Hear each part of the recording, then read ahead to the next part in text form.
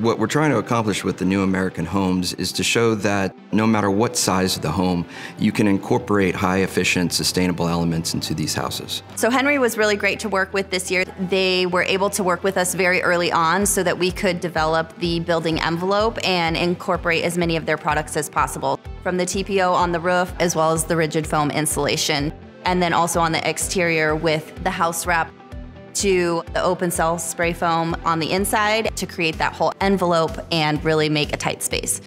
The HERS rating that we're trying to target is below 0. We're looking into the -50 range.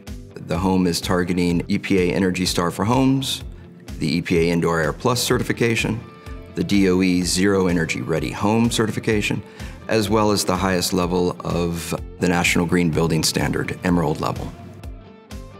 Henry, they donated a lot of product that was really, for me, first-time use. TPO is one of the best applications to use on a flat roof. They gave us the Blueskin VP100, which is a water-permeable, self-adhesive, airtight sheet that goes on the outside of the house. It wraps the envelope of the home.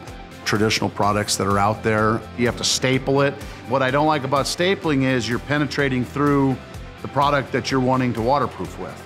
This, you're sticking it to the wall and you're using your overlaps, so as the water comes down the wall, it's shingled over the top and comes down and has no way to get in behind the product. So this was nice, with high winds and stuff like that. It didn't pull it away from the outside of the house. It was stuck on. Very good product. On the thermal envelope, Henry contributed the RTEC exterior insulation board, in addition to the SealTite Pro spray foam insulation. Very much helped seal the envelope, as well as contributed to a high thermal resistance. This product is XTR. This is Carlisle's newest open cell formula.